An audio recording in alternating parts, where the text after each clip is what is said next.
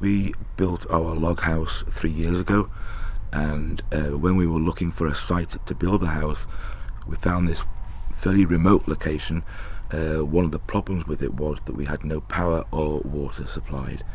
So when we were designing the house, we had to think of a way to provide the power that we needed.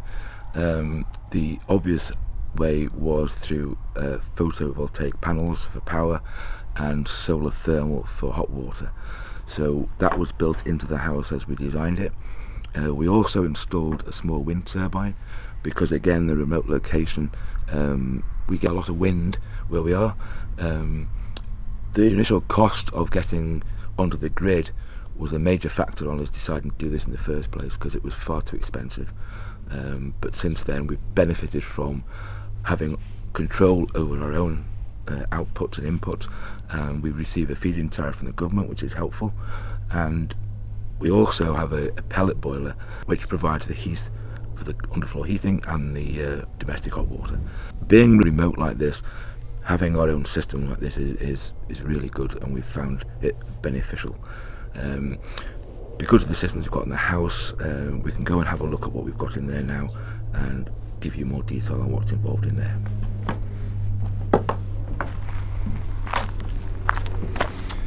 Here at Longrig we have 2 sets of photovoltaic panels. The initial set along the top row is a 1.7 kilowatt system, and that was installed when the house was built 3 years ago. Because of the efficiency of the system since we've been in the house, we then installed the second set of panels, which is a 2.4 kilowatt system, and that has increased the output from both systems. The lowest panels are a lot more efficient than newer ones, but overall the panels are all we need for electricity during the summer months.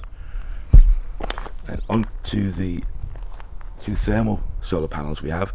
They are enough for hot water through the summer months again. We don't need any boilers on to heat the hot water unless it's a great day.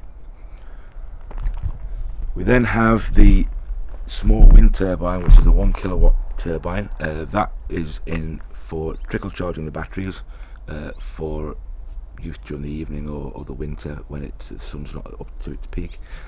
It's good for keeping the batteries nice and level. Then everything is fed into the inverter room.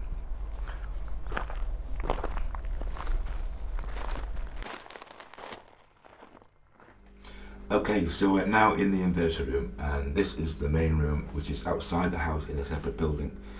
The main inverter here controls the power into and out of the house. There are 2 inverters in the house which take care of the power from the solar panels.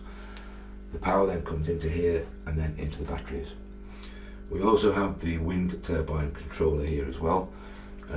They are fed into the battery from the power. However, when the batteries are full, the inverter reads that, and the solar panels are then told through a change in frequency into the house that the inverters then reduce the power being produced by the solar panels, so that stops the batteries becoming overcharged. The same happens for the wind turbine. If the wind is still producing and the batteries are full, the power has to go somewhere. It goes through basically a 1 kilowatt bar fire, and that takes the power from the wind turbine to stop the batteries from overcharging. On the other side of the coin, we have the position where the batteries drop to a level where they need charge. They're not receiving solar panel power, they're not receiving wind power, so they need power from a generator, which we have as a standby. The inverter will read the battery charge. If it drops below 40%, the generator will kick in, and that will run for as long as the inverter tells it to. Once the battery charges are up to about 85–90%, the inverter will then tell the generator to turn off, and that's it. It's all automated, and we don't need, other than keeping our eyes on the battery fluid levels, there is basically no maintenance. Okay, so these are the 2 inverters for the 2 sets of photovoltaic panels that we have on the roof.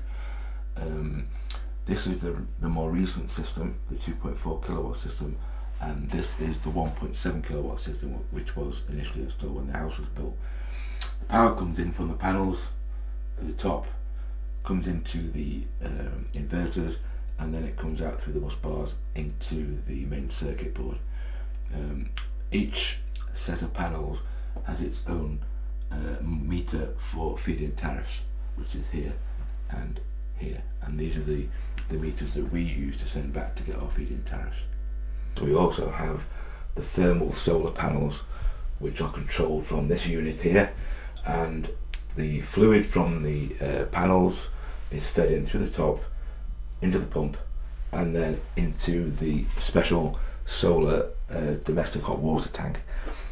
The water from the panels comes into the bottom, is recycled through a unit, comes out again and goes back up to the roof to be reheated. The water in the domestic hot water tank is then heated by that, but also by the pellet boiler. The pellet boiler, which is behind me, also feeds the underfloor heating directly, not just the tank. So there is a pump within the pellet boiler to feed the manifold for the valves. Our 9 kilowatt boiler has a simple hopper system, which we have the 20 kilogram bags, which we simply feed into the boiler when we need it. During a very cold winter, we use possibly the maximum of one 20 kilogram bag a day, but that's through the hardest of the Scottish winters. So we feel this is a really efficient system. Inside the house we also have a smart energy meter, and this particular one links in wirelessly to the main circuit board, and it gives us an instantaneous reading of what we are using power wise in the house at that particular time. It's really important to know what you're using. We didn't when we first moved in. We found that the plasma TV we had from the old house was using 500 watts as opposed to the LCD screen that we have now, which is about 100 watts. That difference over a period of hours can make a big difference to the amount of power you're having to produce just to watch TV.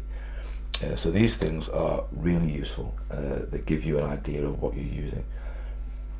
The Energy Savings Trust and the Green Homes Network is also a valuable source of information, not only for these, but also for finding other people who are willing to talk to you about any technology that you are thinking about installing yourself. Solar PV, solar thermal, pellet boilers, whatever. There are people on the network that are willing to speak to anybody to give you their good and bad experiences, and as far as I'm concerned, it's a valuable source of information for anybody looking to go the same route that we've gone.